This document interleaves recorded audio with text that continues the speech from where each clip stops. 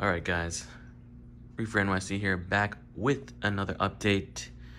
We have the tank moved in place, moved over the Waterbox Cube 20 to the left, and now we have the Frag 55 on the right. So basically it's going to be set up next to my computer.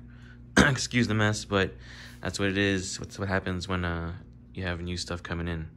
But yeah, just wanted to show you a quick idea of my working area. Just trying to think of new scapes of like what I want to do for the tank. Basically bought about 100 pounds of Marco rock, and yeah, testing out how to aquascape, well, dry aquascape with just using acrylic rods. I haven't done this in the past, and actually I was just testing around, just like messing around with the drill. I had some drill bits laying around, but yeah, it was super easy. Basically, I got these rods off of eBay, it was like a 6-pack or 12-pack for like super cheap, or maybe like $5 or so, $5 or $10. But yeah, basically have a drill, have a masonry bit, and it cuts through super easy.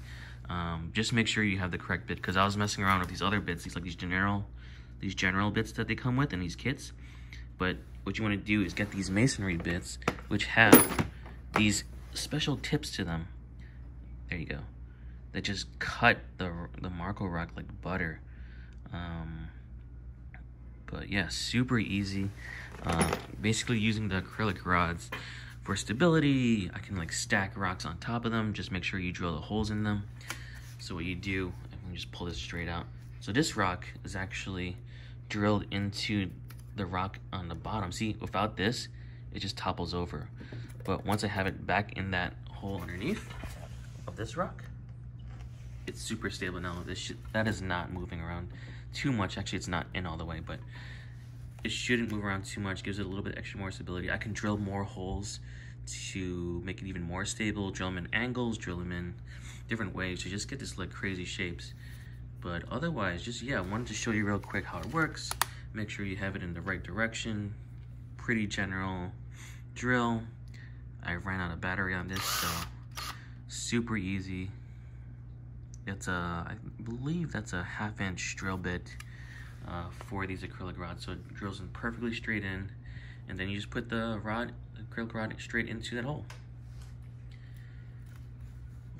What else can I tell you? But yeah, I wanted to do something different. Got a bunch of these shelf rock. Was trying to go with a floating scape. But then I asked people on Instagram what they wanted to see, floating or bonsai. A lot of people wanted to see a bonsai scape, so trying to figure out how that's gonna look for the new tank. Basically, the dimensions of this card box is like 24 by 24. So this is a perfect section where I can just like pretty much lay it out and see how it looks like. Hopefully, if I drill more acrylic rods into that, I don't have to use that as an anchor or a base rock underneath that rock. Of course, my dog starts to bark. Hey Rufus, want to chill out? Thanks. I'm trying to create a video here. But yeah, anyways, messing around with the rocks. If you guys have any suggestions on what you'd like to see or what I should do, or any tips and tricks on what you've done during an aquascape, leave it in the comment section below. I'm sure a lot of people want to know, easier ways to scape, or just ideas in general of how to scape. But yeah, this is my first crack at, I guess, the first draft of the aquascape for the Frag 55.